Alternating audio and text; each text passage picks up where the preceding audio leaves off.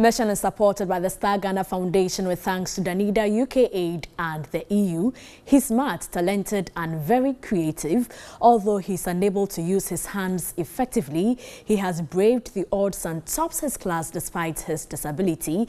Mission brings to you the story of Joana Mawuni Anashuga, who is in dire need of support.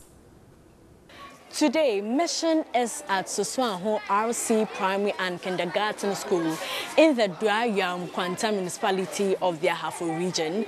We're here to meet a special boy who, despite his disability, has braved the odds to join his colleagues in class. Well, he needs a little support to become someone in future.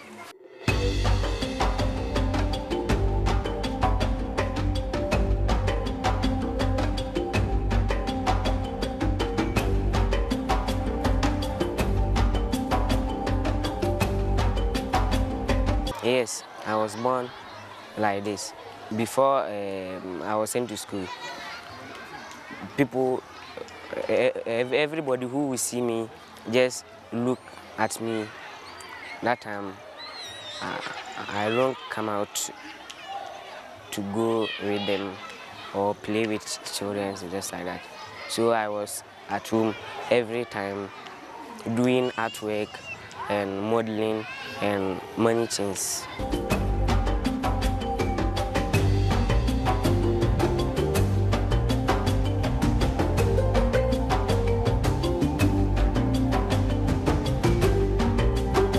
When we first met Joana, he was writing his end-of-term exams at the Suswanho RC Primary and Kindergarten School.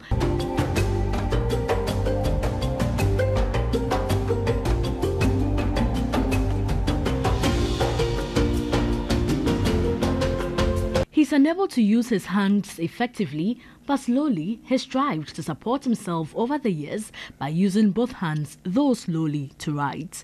But he was almost denied his right to education. I didn't start school early because my father knows that I can't even go to school because of my conditions. Yeah, want to form crime for say, me coming to me, now I'm still a media diamawa. Wait to me. Tama me won no so back school cry na me fere same din we pia bantene because we are no o kwa obi a hwe ne say ya na we obi amobo na bi no mo sere no nti me person ka want na fie e na me dofo bi frame me say me fere me fa no school o start school no anche bia na wo mu yeso hwe a o twan kama. Thanks to inclusive education, Joana has joined regular pupils in class who support him in everything he does.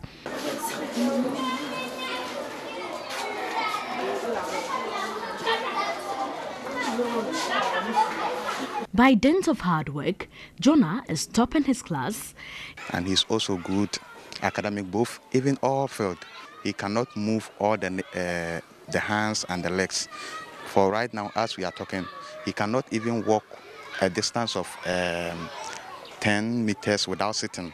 We are trying to get means of helping him because the mind is actually excellent.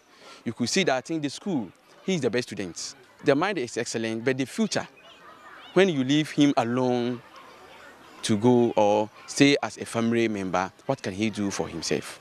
The help he's needing, first one is like we need experts outside to help him. Our environment that we are, we don't know what else to do. So we need experts to come to his aid. The assembly has such a system in place. And we do help the disabled people in the municipality. Not long ago, we distributed items to the disabled children. Especially Jonas is one of those that we distributed the items to. Due to his disability, Joana's family had to relocate from the north to Dwayam Kwanta in the Ahafo region to seek medical care for him. Joana's father is a farmer and not financially stable to support his son, but he's benefited from the 3% District Assembly Common Fund for persons with disability for his son.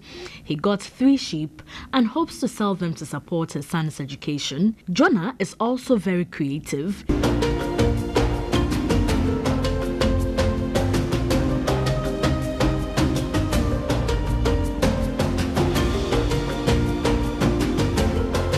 He currently needs support to undergo treatment as well as to further his education. Someone could help me to undergo a surgery. I'll be happy because of the distance between our house and this school.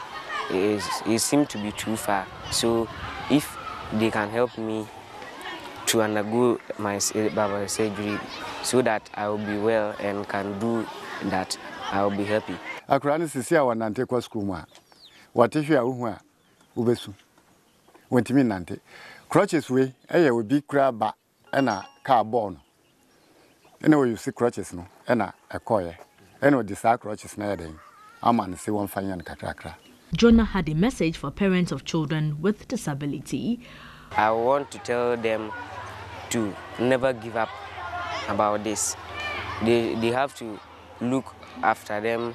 They have to look for, take care of them and do what they like. One day I hope God will bless them and give them something that they like or anything they are praying for.